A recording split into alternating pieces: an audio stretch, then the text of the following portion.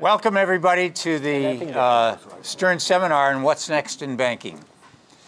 The collapse of Silicon Valley Bank, of Signature Bank, and the sharp decline in the equity values of several other banks indicate concerns about the health of the U.S. banking system. Outside the United States, the plunge in the share values of Credit Suisse and the takeover by UBS indicate that the concerns about banks aren't confined to the United States. Now, these developments are the results of several failures. Likewise, they raise many questions. What exactly happened and why? Are these simply the consequences of the end of easy money?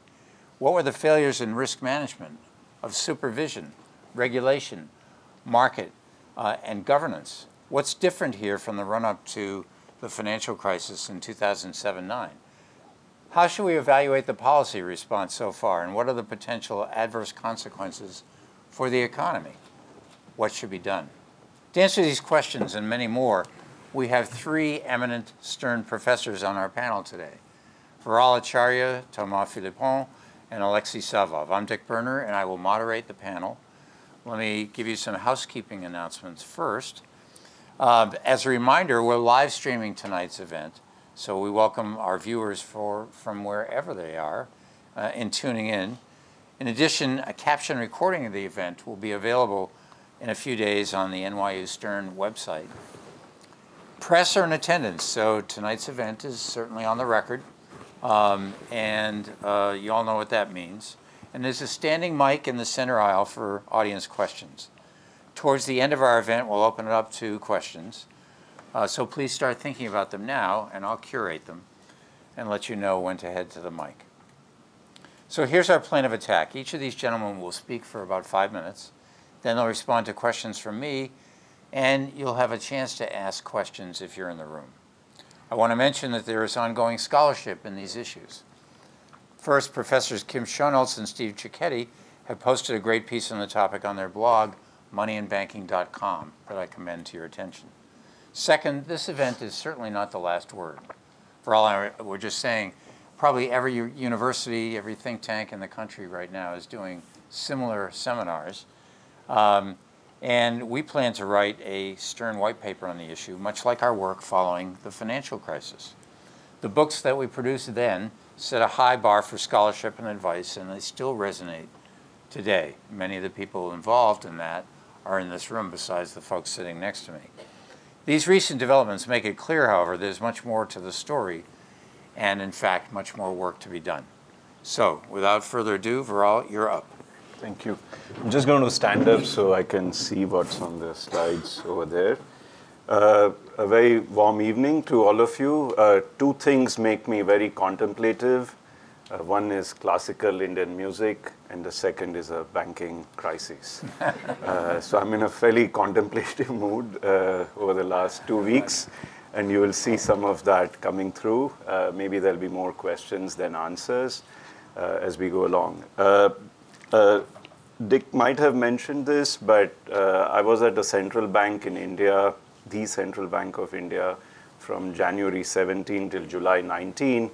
And one thing I realized on the job there, that when you're a professor, you usually get proved wrong by your students, if you're unlucky by the referee and the editors. But when you're a central banker, very often you get proved wrong by the markets. And something like that is perhaps going on right now.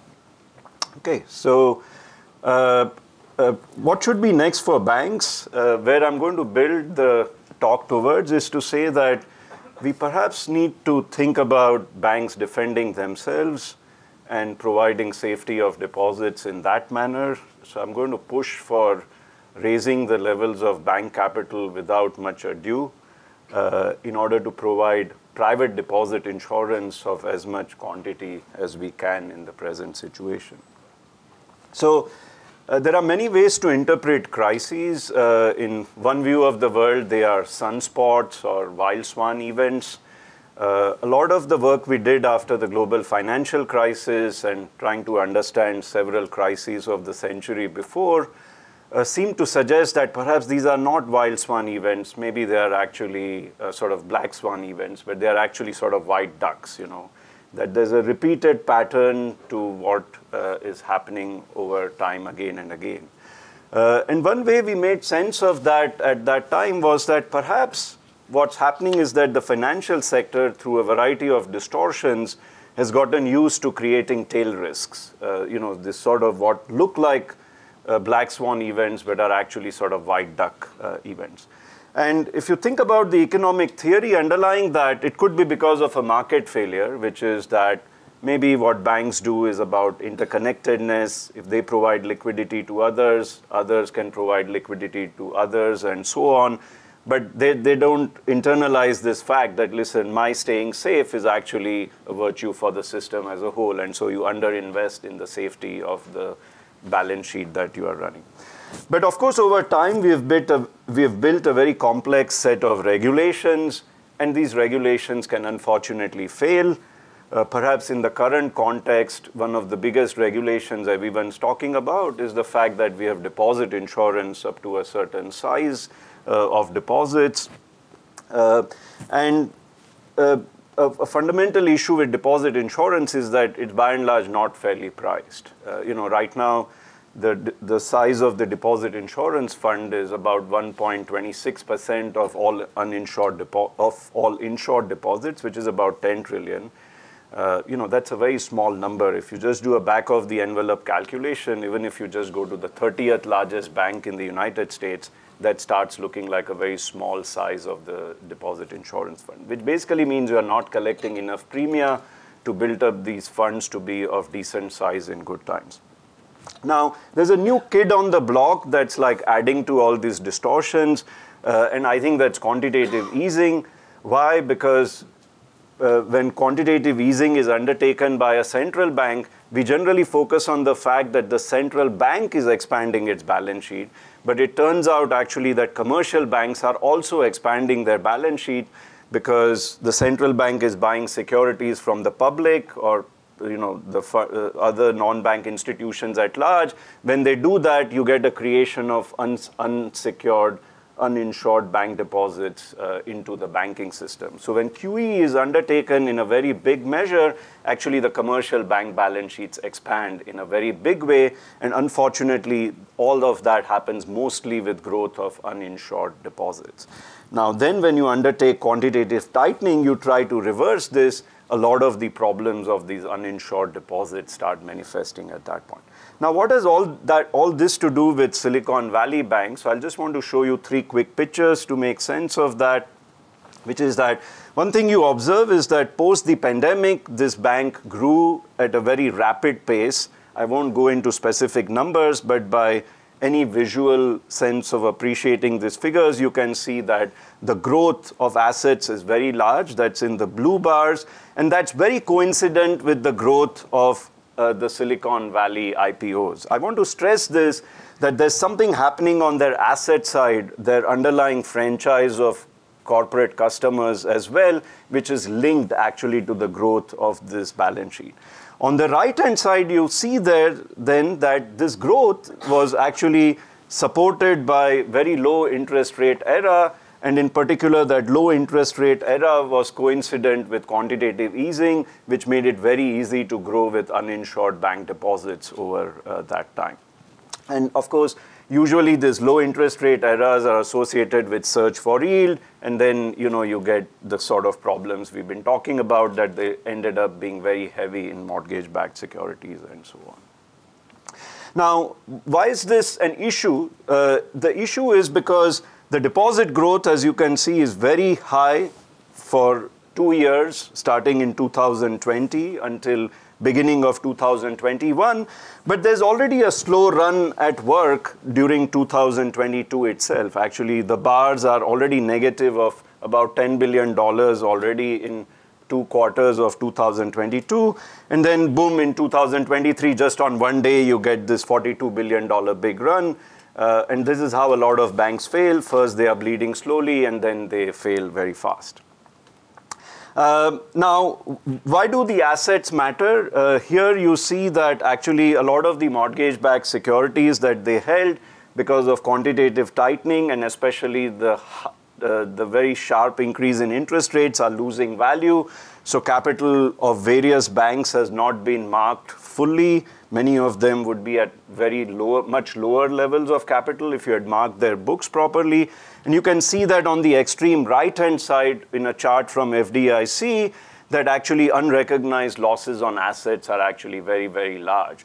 Now, usually what these scale of losses do is that they create a wrinkle of doubt in the depositor's mind. They may be very risk averse, and either because there are other better alternatives such as higher yielding money market fund accounts or safer banks, you start seeing a flight of deposits, which can be very quick in the modern world. Okay, so of course, the problem that has happened with Silicon Valley Bank seems to be a problem with many other banks. Regional banks are being discussed a lot. Larry White, who is standing at the back, has this classic paper on regional banks always having very high commercial mortgage-backed securities or commercial real estate exposure. So again, that's an asset franchise that's not doing very well right now, and that could very well lead to wrinkle of doubt in the mind of the depositors of these regional banks. So what do we do with all this stuff? We have many bank failures already. Rescues are being attempted. One proposal is that we should backstop it all. And I'm going to actually go almost on the other end of it, as you will see. I'm going to go a little bit counterintuitive or counter-proposal to that view of the world. And the reason is because it helps stem runs. It prevents the depositors from immediately running out if you say you are all backstopped. But it doesn't restore confidence in the fundamental business of the bank or in its ability to absorb further shocks. Okay, which is that you can't do something about their assets on the basis of simply guaranteeing deposits. And you can't ensure for sure that there'll be no further wrinkles of doubt in the mind of the depositors. The only way you can do that is if in all states of the world, regardless of what the fiscal capacity of the government is, you can always backstop no matter what the scale of your deposits is. So as I said, you have about $20 trillion of total deposits. 10 of it is insured, 10 of it is uninsured. If we have to guarantee it all, you need to have confidence in minds of depositors that $20 trillion of liabilities can be backstopped by the US government at the moment you demand your money, regardless of what the rest of the economic situation is. So I think that's very tough. I don't think any government, not even the US government, can give that kind of credibility to a depositor in the banking system. So what should we do? We think that some of what happened at the time of the great financial crisis can guide us. There, what was done was it was recognized that there were many asset losses on mortgage-backed securities at that time. Banks were already having runs. Similar measures as the ones we have right now were tried to first backstop the creditors. That didn't work. And ultimately, even after backstopping the system, what the regulators did was to do a stress test, recognize where the losses are, be transparent about them to investors, and get banks to provide their own capital-bearing capacity so that creditors didn't have to ask the question, should I pull my money out? Okay? The strength was ultimately built on the balance sheet of each entity coming out of these stress tests. In my view, that is exactly what we should do right now, or at least consider doing and debate its pros and cons. And when you do that, I would actually go to the other extreme and say, assume that all deposits might run. The bank should be right now capitalized, in my view, to a point of, say, about 8% to 10% level of capital after the stress test. But when you do the stress test, you should recognize that you might have to pay off a very big chunk of these deposits. Now, whether that's 50% of insured deposits being included while doing the stress test as runnable, whether it's 100%, that becomes a matter of regulatory choice. Last point here, and I think this is important because it'll raise also an interesting debate, is that at NYU Stern, we developed a measure after the crisis called S-risk. It tries to predict what's the level of undercapitalization of an entity. Without getting into specifics, this is for the top 10 banks which are all under trouble. And you can see that the S risk was actually rising for many of these entities upwards from 0. In some cases, even in 2022, when the deposit outflow started in many of these banks and rising very precipitously in the first quarter, especially in March. So the picture I want to paint is that this is not a sunspot. This is not a black swan event. This was a slow run that then became a very fast run. And so to sum it up, the history of banking crises and the history of recent crises seems to suggest that banks are leveraging themselves up to earn carries in good times, and then you get some aggregate shock, in this case an interest rate shock, perhaps a shock to the Silicon Valley, a shock to commercial real estate, and then the carry trade sort of goes belly up. You get a slow run first and then a fast run. What's the solution? You should raise private bank capital. First, you have to market honestly. That means you have to stress it for even further losses. And then you have to get banks to raise capital. I'm sure there'll be discussion about how you do that for entities where there isn't much capital raising capacity left in the first place. Let me stop here. Great. Thanks, Viral. Thomas.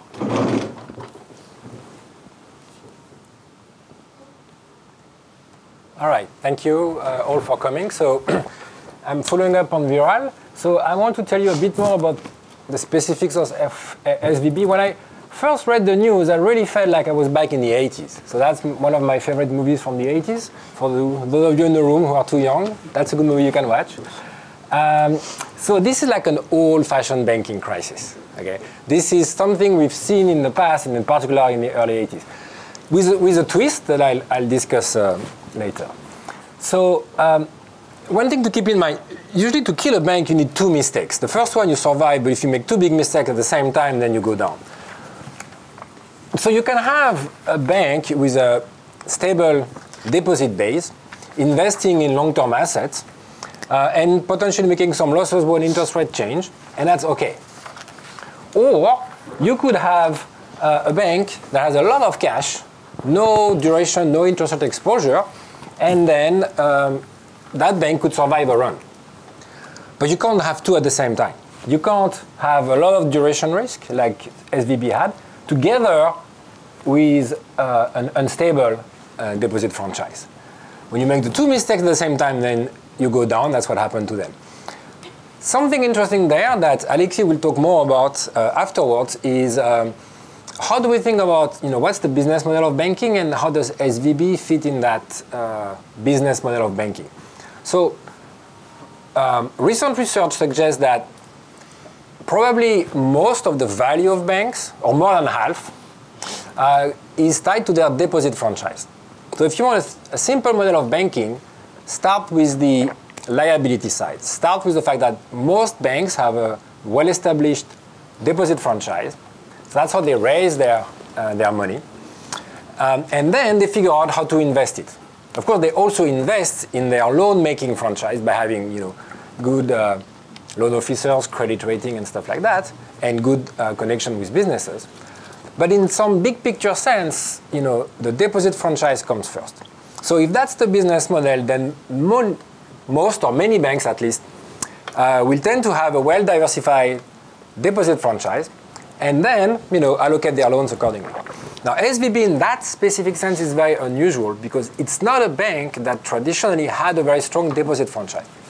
The thing that made SVB successful was their loan-making franchise, specifically geared towards startups in Silicon Valley. And then what they did is they kind of levered this loan-making franchise to create a large pool of deposits. But the problem is when they did that, they did not get a diversified deposit base. They got a highly concentrated deposit franchise made of mostly, some high-income individuals, but also a lot of corporate cash accounts. Okay? And the problem with these corporate cash accounts is that there are two really. One is that they vastly exceed the $250,000 insurance. So that means most of it is uninsured. And the second is that, as Viral showed you earlier, the decrease in deposit at SVB started last year. Why? Well, because these startups were burning money. So in fact, it was a deposit franchise that would always run down. Because you would make the loan, they would start their funding, they would deposit in the bank, but as they burn through cash, because most startups do that when they grow, they would withdraw their deposits. Okay? So it was not at all a stable deposit franchise. Okay? So I think these are important to keep in mind to understand why SVB ended up that way. So what happened next is, of course, the market started looking for who is next. So they were looking around for banks that look like SVB in the sense of having relatively high exposure to interest rate risk and relatively high fraction of uninsured deposits. Okay, and you get the usual suspect on the list, maybe a few more today, but you know, it's still not very many. Okay, so what's the twist with SVB?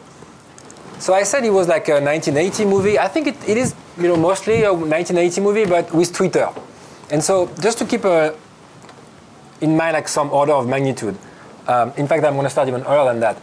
So in the early 1980s, the Federal Reserve, to fight inflation, increased interest rate very quickly. Sounds familiar, right? Except they went to 20%, right? We went to 4.5%. So it was vastly more. And then smaller banks called saving and loans got into trouble because of that. That crisis, which was fundamentally very similar to what we're seeing, played out over several years. Okay, so years. Fast forward to 2009, Washington Mutual, which was the largest bankruptcy of a bank in the US, they were also bleeding deposit, roughly 16 billion in 10 days. Okay, so faster, now it's like in days. And SVB was 40 billion, a bit more actually than 40 billion, in 42. 8 hours. So clearly there, the twist is that, you know, with social media, if your deposit base is uninsured, undiversified, and on Twitter, then you're in trouble. Okay? So what can we do? Well, I mean, before we start thinking, so my point is, I don't think it's rocket science, and I don't think it's very complicated. It's just a 1980s movie, okay? So we have regulations, and I would argue that what we're going to see over the next few weeks is by and large, they work, except they were not implemented. So we have something called Basel III, which was created after 2013, or after the Great Crisis, but then, you know, it takes a bit of time to agree to put all the regulators around the world in agreement. So it started to be implemented in 2013. If you look at the EU, essentially all banks, that is all the large ones and the vast majority of medium-sized ones, they comply with Basel III, including pretty tight liquidity ratios. And my sense is all of these banks are going to be just fine.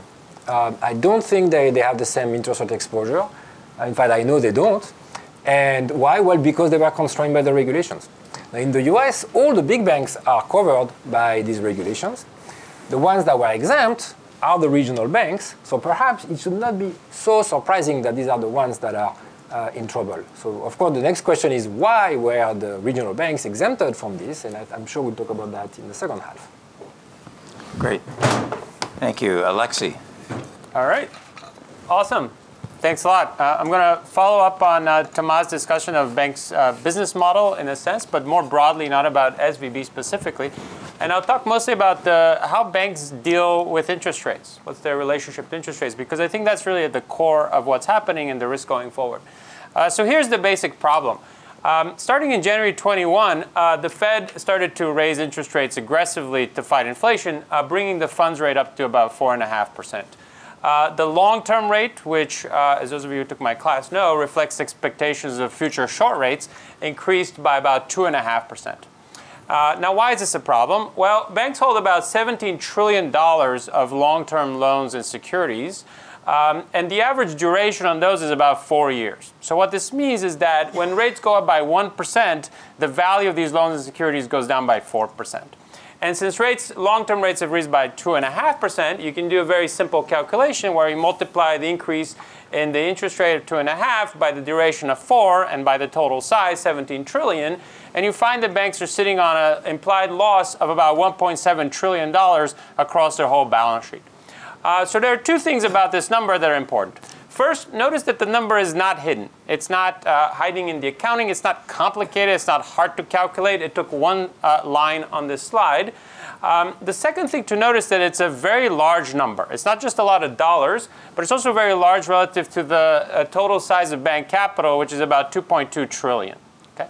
Now, you might think with these numbers, one place you would find that would be very worried about this would be the stock market, right? Bank stock should be down. But in fact, what you see that's very interesting is this is the KBE Bank Stock Index going back to the start of the rate hiking cycle in 2021, normalized to 100. You see that since then, bank stocks are pretty much flat through February of this year.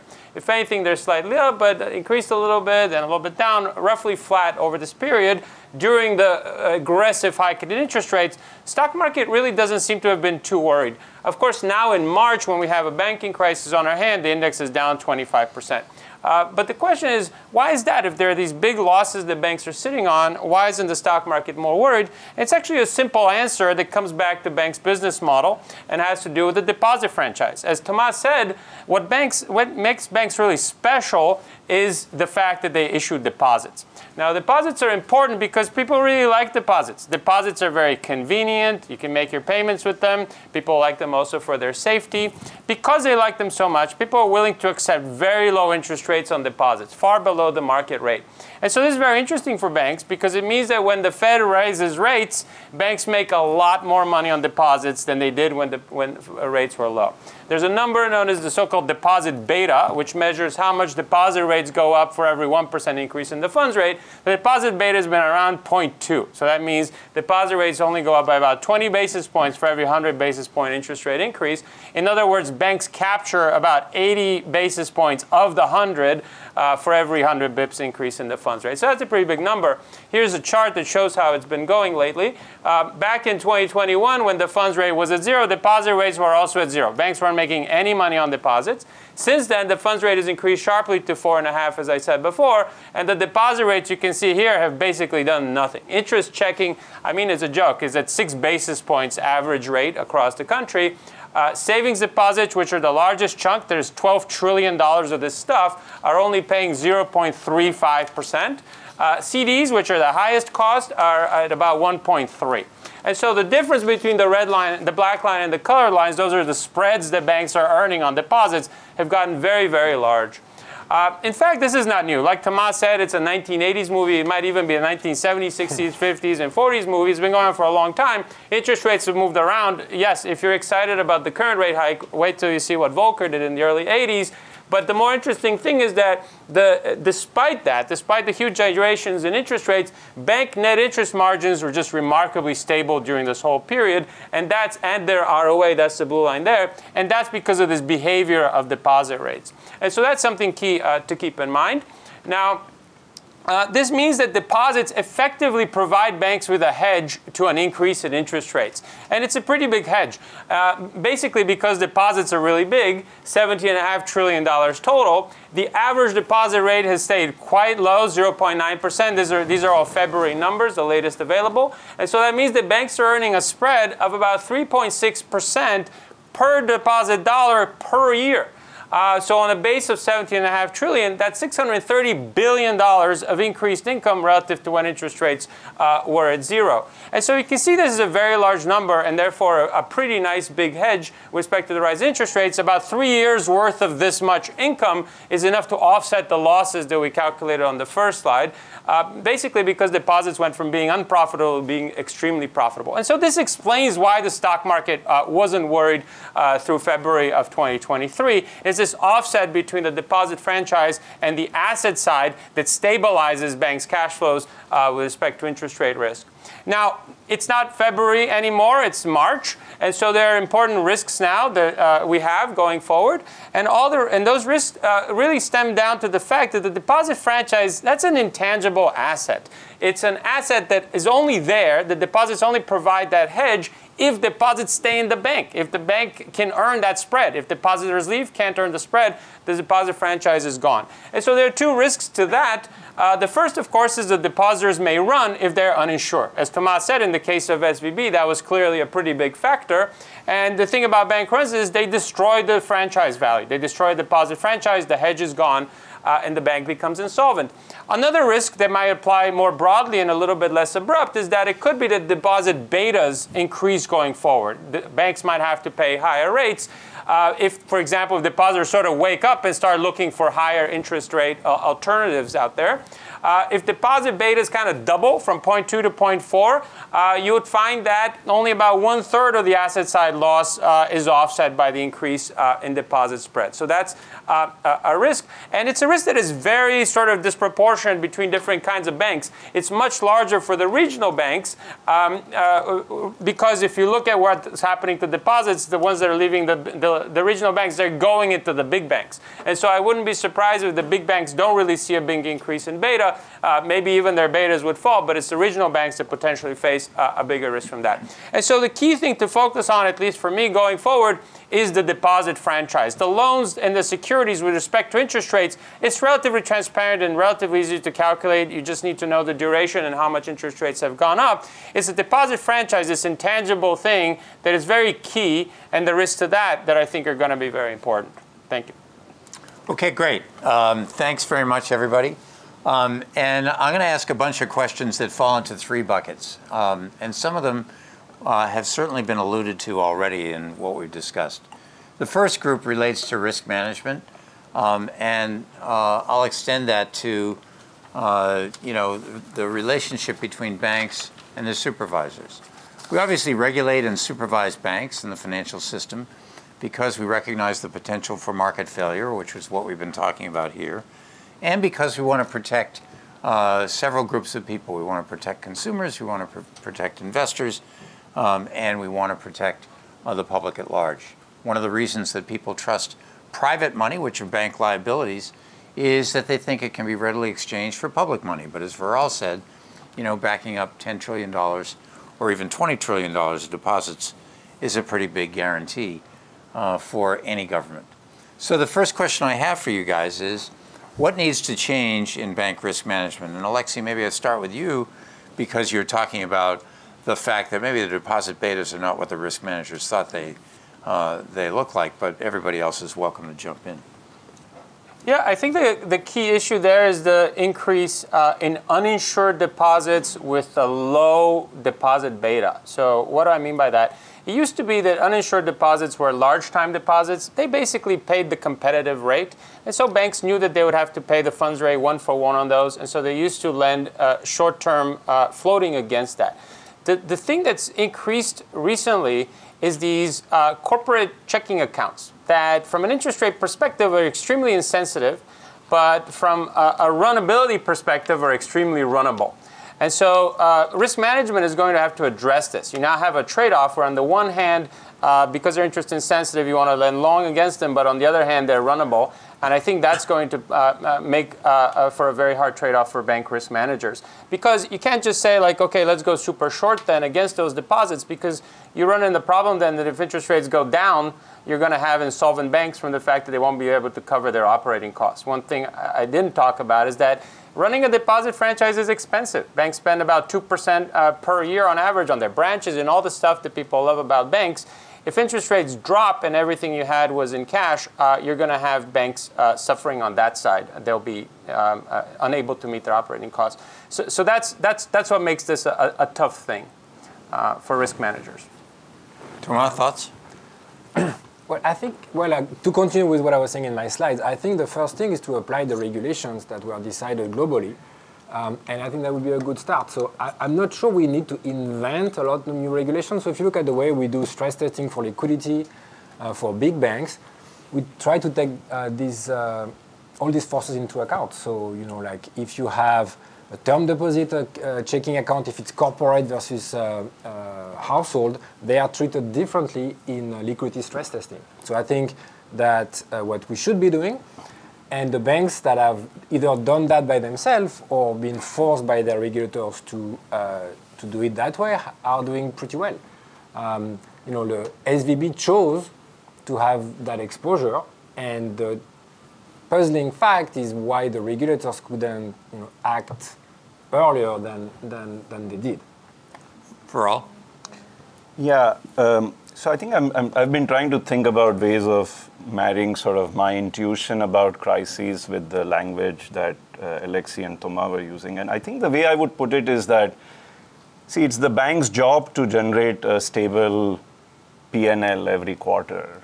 And I think from that bank standpoint, it makes a lot of good sense to just see the deposit costs over the last year or something like that, and assume in a world of reasonable stability that will just carry on. So assume that the deposit beta is stable. So to just give you an analogy, we had a lot of broker-dealers fail at the time of global financial crisis. They had models for valuing their mortgage-backed securities. What were they using to calculate value at risk? They were just using the last quarter volatility. But that doesn't mean that they can keep generating that stable carry quarter after quarter after quarter, because the situation would change, the volatility would rise. And I think what the risk management of the bank needs to be incentivized to do is that they have to entertain the possibility that the volatility, which has been low over the last very stable period, can actually have a tail risk, and it may increase very suddenly. The same way, in the language of the deposit franchise, I would say the risk managers need to be made to internalize the risk that the deposit beta may actually not be that stable. It can actually increase in these tail risk scenarios, and then suddenly all sort of goes loose. And how do you do that? I think the only way out is to do a stress test. And sort of one point of departure I would have with banks having been very stable in their deposit franchise would be that, of course, in the past, whenever the banks would have had runs, we have actually not had them have runs. We keep backstopping them. So, for example, we had the Intercontinental Bank, which was going to be a big failure in 1984. We stabilized them, and then that gave an implicit too big to fail guarantee to the banking system at that time. You can think about that in part as actually having seen a high deposit beta in the counterfactual, which didn't get materialized in data. And then, of course, the rest of the time, the banking system continues working as though the deposit beta is flat. They keep generating a carry. And then the next time you have a blow up, you backstop it again, and so on. So I think, to me, the risk management struggle here is really to get banks to function as though the stable carry that they generate in normal times is actually on the basis of a tail risk. That's a huge cost on the rest of the system when the tail risk materializes. So how should they do the counterfactual stress test exercises where they don't assume that the franchise is going to work in stress scenarios as though it is in normal times? I think, to me, that's the real risk management challenge for the regulators, at least. That's certainly one of them. And having spent 30 years on the street and worked with regulators on that time, and then 15 years in regulation, one old saying is the road to hell is paved with positive carry. And so that's something that risk managers always need to be aware of. The other thing on the deposit franchise is that we keep hearing that essentially depositors who are uninsured are making an unsecured loan to a very leveraged creditor and counterparty.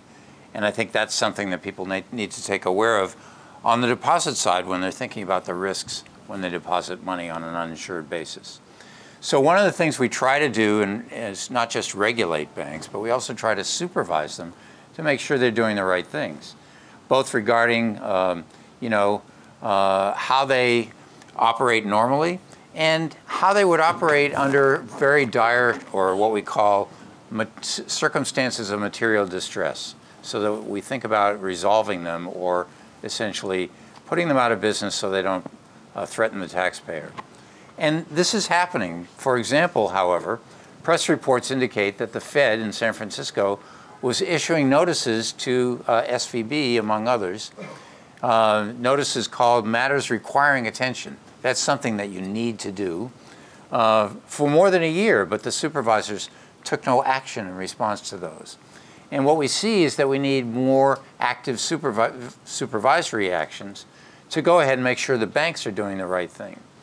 I might ask, are the Swiss and British regulators, by finding buyers for troubled institutions, are they doing it better? That's still an open question. But supervisory failure, is clearly an issue, and I think everybody agrees with that. Let me turn to the policy response. What was right and wrong about the policy response? We talked about backstopping, but we all agree. I do want to ask one before we move on. Yeah. On the supervision. Yeah. So, because I think that's, So the banks with more than $50 billion of assets were supposed to be subject to the Basel III requirement that includes all the stress on liquidity. And these are big stresses, right? So the big banks, like think of JP Morgan here, think of, I don't know, like BNP Paribas in Europe. A lot bigger than 50. They have, but they have about $400 billion in cash or cash equivalent. And by the way, these banks hedge out the interest rate risk on these. Yes, they do. On this liquidity. Okay, so there is a reason why depositors are leaving to go to these banks, and it's not just because they are too big to fail. It's because they've also been better regulated on the liquidity side. So the question is, why is that did not happen to SVB and some others? Well, the first is that these guys lobbied like crazy to move the threshold from 50 to 250 billion, so they would not be subject to the same requirement. Okay, and so when you ask why was supervision inefficient, there are two parts. One is, yes, I think there has to be an investigation in the Fed for why more actions were not taken earlier. But the thing is, these banks managed to convince Congress and some regulators to exempt them from these requirements. Now, once they're exempt, it's a lot harder to force them to do something. Because if you violate your LCR ratio, boom, there's no discussion. That's it. You have to satisfy it immediately. If it's pure supervision, then the regulators say, please do it again, and I'm going to be mean to you if you don't do it. But that can drag on forever. It drags on for a year.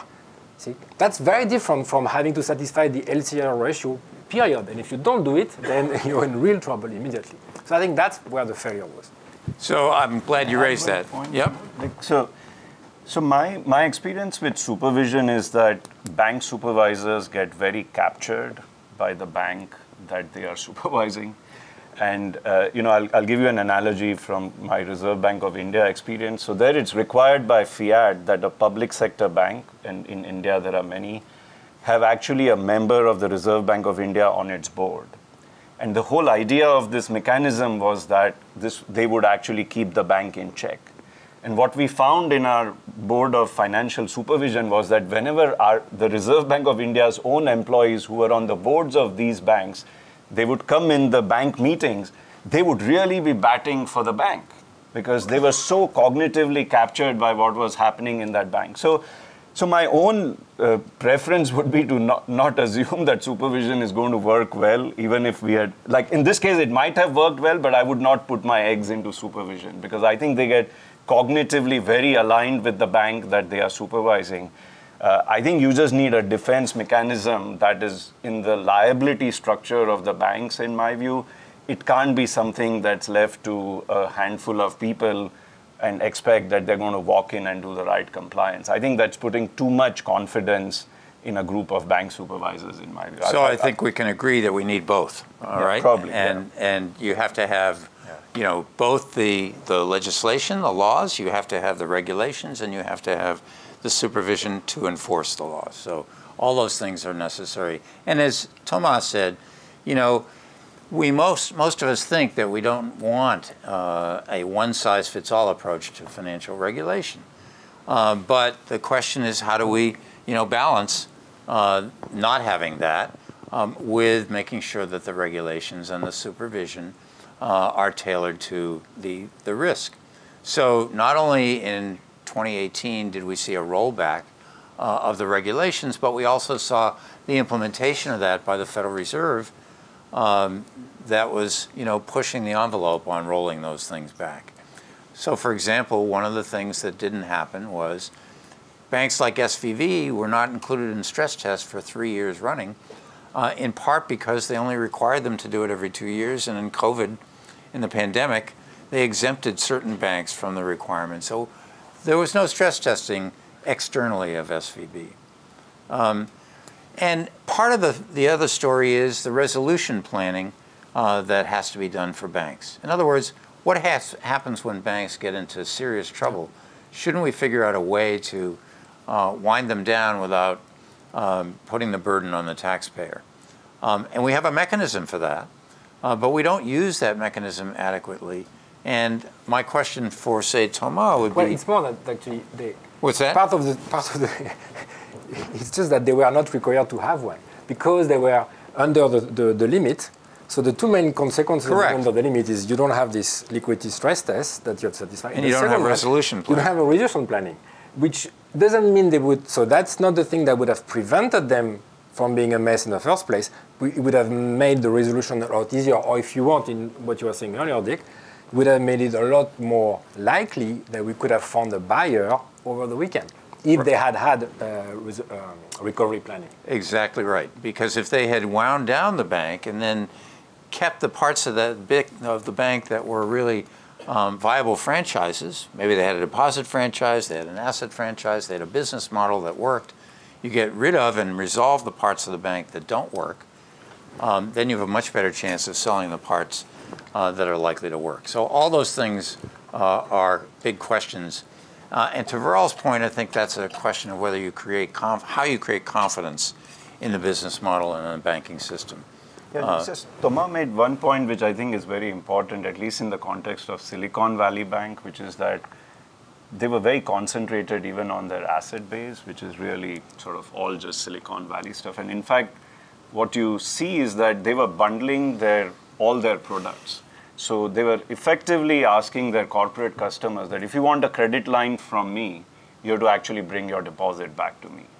Okay? And so what this meant was that when they lost their deposit, they actually also lost all of their corporate activity at the same time. So in a way, your entire franchise of deposits, as Alexi is saying, and then also your asset franchise, which is how are you generating other kinds of sort of non-MBS kind of revenues, that's also leaving you because actually now the line of credit is also moving to another business at the same time. So. Right.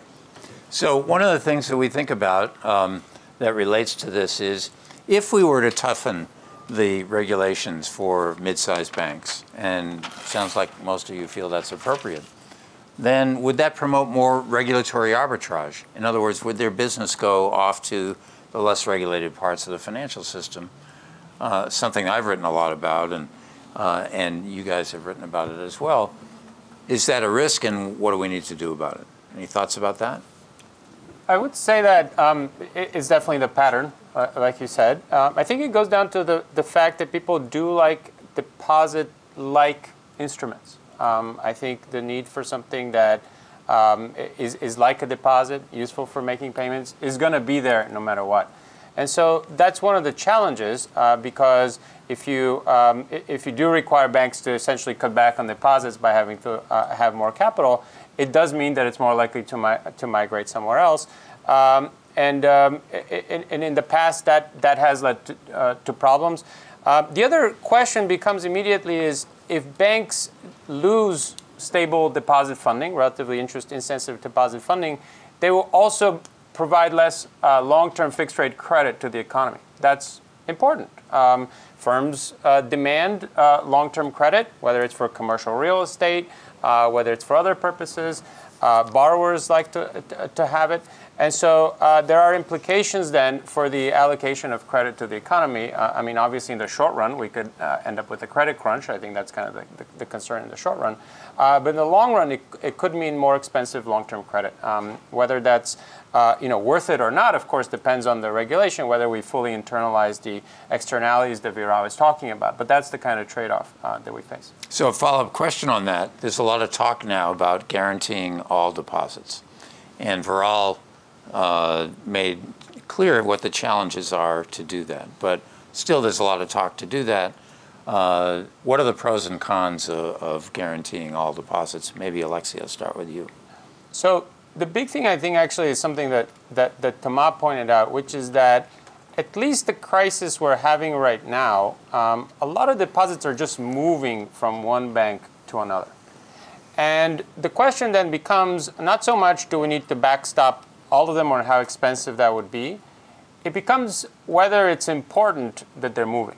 Obviously, for the depositor's perspective, it might be less convenient if they have to bank with a branch that's a little bit farther, but that part seems pretty easy. The question is the lending relationships that those regional banks had. They seem to be very important for things like commercial real estate and other kind of lending. Those relationships might get ruptured, and the question is, can a JP Morgan, a Wells Fargo, can they step in and take over that supply of long-term credit or not? I think we will see. But in the interim, if there is a big disruption, if there is a big credit crunch, that could be pretty costly. And so that would then make you err on the side of trying to prevent a run on those banks. So what do you think about the chance for a credit crunch, Thomas and Viral? That's going to be...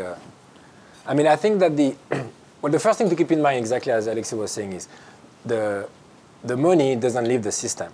It stays, it's recycled either directly in other banks or via money market funds, which typically then again goes back to the banking system as a wholesale funding. The issue with the second way of recycling the money is it comes back more expensive, which is exactly what Alexi was showing you. If you keep your deposits, you keep paying them peanuts, and then you make the spread. If they leave you and come back as wholesale funding, they're going to come back at market rates. So that creates an income issue for the banks. I think that's the most likely problem in the short term. Whether that's going to play out or not, I think it's too early to tell. As for the credit crunch, well, part of that is going to depend. Yes, it's likely that activities that are heavily exposed to regional banks are going to have relatively less credit going forward. I think that's very clear. And so it seems very unlikely that commercial real estate will be booming over the next 12 months. I think that's a safe bet. Now, whether the whole economy slows down, well, now you have to go back to the Fed. Because the Fed is watching this. They were supposed to hike by 50 basis points at their next meeting. Now they are thinking, okay, and the reason they wanted to do that was to slow down the economy, right? To slow down aggregate demand, to slow down inflation. Now, the crisis, however unfortunate, did part of that for them. Okay, so financial conditions have tightened. So now they have to reassess and think about whether they want to raise by 50, probably not. 0, that we perceive as a sign of weakness on the inflation. So I think the likely outcome is, I would guess, 25 to be in between. But that's part of the equation, right? So in theory, the Fed does not want a credit crunch. It still wants a slow, like a smooth landing. They're going to take into account the tightening coming from that crisis, and they will adjust their path for their own interest rate accordingly. The tricky part there is more, it's the uncertainty. It's not the average effect, it's the uncertainty. The problem of a financial crisis like that we've seen is, if you want to turn that into something for the Fed, you have to translate SVB plus signature plus a few others equal how many basis points of tightening? Is it 25? Is it 50? Is it 75? So that's the big uncertainty that they have. And so that uncertainty means it's going to be harder to precisely manage the landing of the economy. So I think we might get a credit crunch overall, but that would be more by mistake than by design. Viral? Yeah, so I think there are 3 scenarios possible in my view, at least based on my experience of financial crises, is that if the Fed actually gets its act together, including with other regulators and the government, I think there's a way to recapitalize the system, restore the confidence of the depositors, and then actually things can come back to where they were, so to speak, where we are not too worried about sort of everything falling apart, and Fed can sort of stick to its inflation targeting mandate. There's a second outcome, which is where you let this reallocation of deposits happen from the weaker banks to the safer banks. As Thomas and Alexi mentioned, maybe there's a loss of some relationships along the way. Maybe some small businesses can't really move around. There's some adverse selection issues in lending to them, etc. And you would actually get some loss of banking franchise in terms of not getting the right levels of credit creation. There's a third solution, which I think is the really bad one, but I think which I want to put on the table as a possibility, which is that where you leave the banking system undercapitalized, but you actually say that all depositors of weak banks are stable, okay? Historically, whenever this has been done in Japan, it was done in Europe after the 2007-8 crisis. It's routinely done in emerging markets like China and India. You get zombie banks. They have no capital, but they've been backstopped by their governments and the regulators, and they basically do a ton of bad lending. They lend to worse borrowers. Bank of Cyprus, which was an undercapitalized bank in 2012, they bet the entire house on Greek debt, even when Greece was actually completely blowing up. Why did they do that? because they had the stable deposits. No one was folding them up, even though they had no equity left. And then, of course, you had a spectacular bank failure soon after when Greek debt was restructured. So my sense is there is a really bad possibility of coming out of this, which is to backstop everything and actually not restore the capital of the banks at the same time. Because I can guarantee you that the banks which have already been eroded, if you weaken their franchise, they are not. If you stabilize their deposit franchise, businesses are not going to come back to them. They are going to switch to the safest banks in any case. So the only thing left for them would be to then take a punt on interest rates even further, and then you'll only have more spectacular banking failure down the line. So that's my real worry, that we are hurtling towards a situation in which we are not talking about recapitalizing banks on the liability side. We are saying, let's backstop creditors. Banks will then suddenly do the right thing. Historical evidence suggests that banks without enough equity capital, when all their debts are guaranteed, actually that's the worst kind of a bank you can have in the system. They will bet their liabilities on the risks that are available. You'll have spectacular bank failures, and then you just get into this trap more and more. So I think, to me, a bigger risk than credit crunch is actually zombie lending in the economy, which is you just have these banks, they lend to the worst firms, sectors are declining, and yet they keep rolling over their loans to them, or they bet even big on interest rate risk in the next 12 months. I think that's the real risk we should avoid, in my view. Yeah, I could see both of those things happening, actually, which would be even worse. And what we saw in Japan and other places where there are zombie banks is that the regulators allowed them to pretend and extend, and that perpetuated the problem. And speaking of franchises, we mentioned a couple of times commercial real estate lending. And we've just come through the pandemic in which we find that in spite of the fact the best efforts of corporate America to get people to come back to offices, the offices are still empty. Now, that hasn't caused huge problems so far, but we've seen that the value of real estate investment trusts has gone down. Blackstone, among others, has had to gate some of its REITs and its real estate funds. And we also see that these are old data, but in 2021, community banks had less than 12% of banking industry's assets, but 29% of CRE loans. So they are particularly exposed to that, and that might have geographical implications for places in which community banks are at risk. And up to $1.5 trillion of those loans has to be rolled over in the next 3 years or refinanced. So there's a real question there, which comes back, I think, to Viral's point about strengthening the parts of the system that need to be strengthened. But if there are particular issues there, that could be the catalyst for problems. Do you agree, Alexi and Thomas? So I would just mention a couple of things. First, I think a lot of commercial real estate is actually not offices. I agree with you about offices, but there's a lot of commercial real estate in things like multifamily and other things that we need more of. So if we have a credit crunch in that, I mean, who wants fewer apartments to be built given our housing shortage? I would also say that the reason I focus on that one is because it's long-term fixed-rate lending. And actually, firms use it also not just for real estate. I think research shows that firms borrow against their real estate often to do their regular business activities. And so a credit crunch in that would be painful, even if we don't need more offices. That's kind of my concern. And it's, of course, if there's a further shock to, if firms can't produce because they can't borrow, then I think that actually complicates the Fed's job. It's not all through demand, aggregate demand, the credit crunch is transmitted. It might also create supply problems like we had a couple years ago. Hopefully not, but it's another way in which the Fed's job becomes much more complicated if we have a credit crunch. Yep. Yeah, I agree. I mean, if you want to bring down inflation, you want to tame demand without killing supply.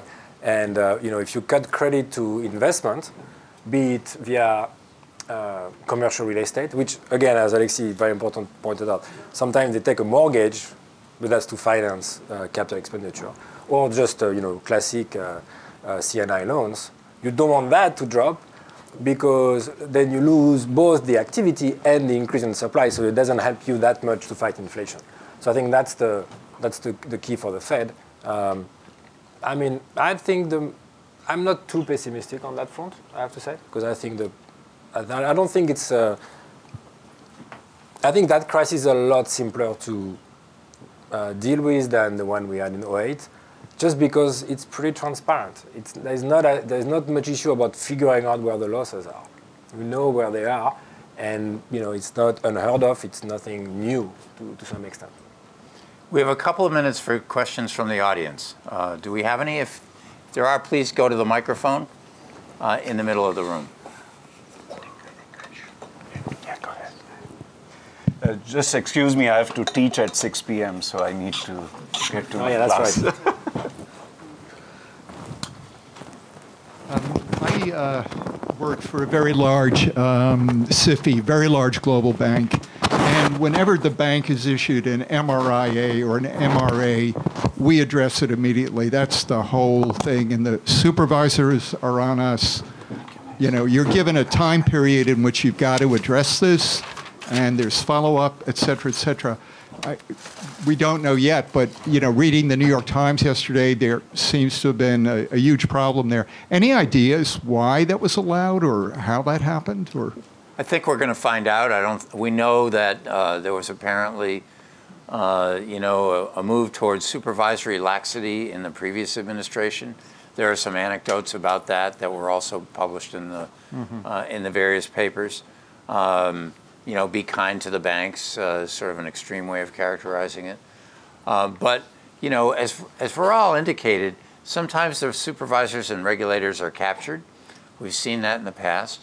However, sometimes even the most diligent supervisor, might want to look at both sides of the issue and study it. And studying it often is not what needs to happen. What needs to happen, as you just said, if there's a matter requiring attention, it needs to be addressed very quickly because markets typically don't wait. Mm-hmm. There's a fellow behind you who has a question. Actually, I had the same kind of question. It seems to me like there's a weakness in the supervisory thing. It took a year. It seems to me that SVB was aware of that there was an issue. So maybe the solution is to expedite that, and possibly farm out the enforcement to some insurance entity that will be more motivated to act on this, the bad numbers and so on. Well, there are proposals, and we letting the government do it in other jurisdictions, actually for bail-inable bonds that convert to equity in the event of distress. So that takes the burden off the taxpayer and puts it on the investors.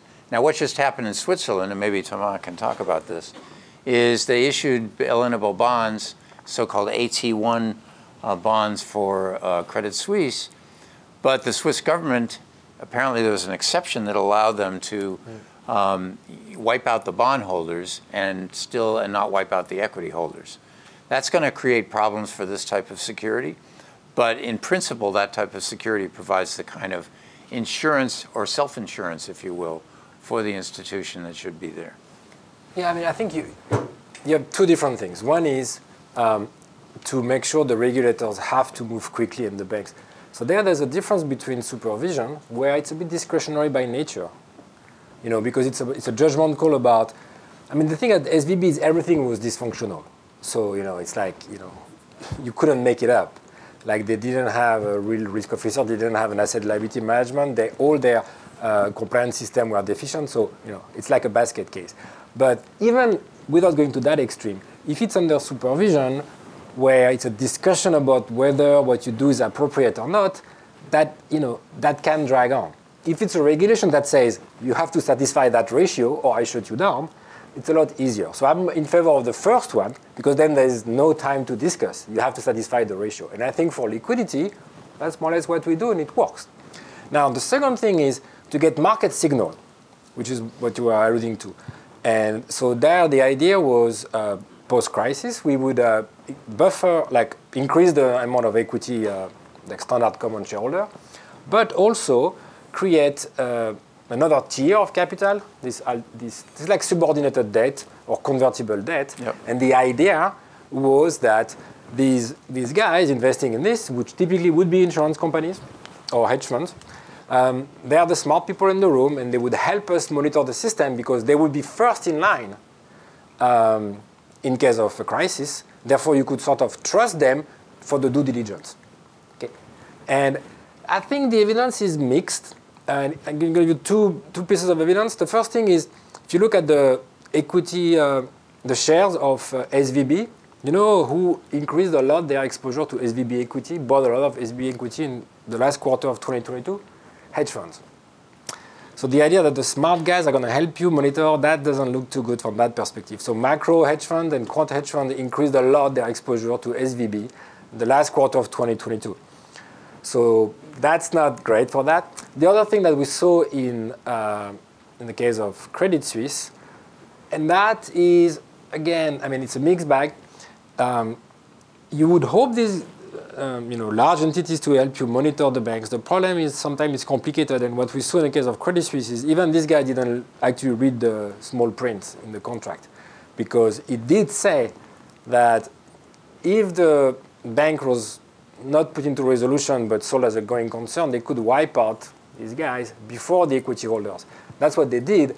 And all the holders of, not all, but many of the holders of AT1s woke up saying, well, I didn't know that. So again, so my sense is that there is no perfect system. And the idea that you can trust everything on market monitoring, no. The idea that you can trust everything on the supervisors, no. I would really want a system where you balance the two. And I think that's what we should be aiming for. Yeah, so just to sum up, we had failures in SVB that were market failures, we had risk management failures, we had supervisory, and we had regulatory failures. And last but not least, we had governance failures. So all those things need to work together to make sure that we can have a financial system that is resilient and strong. Thanks very much, everybody. Thank you for coming. Thank you.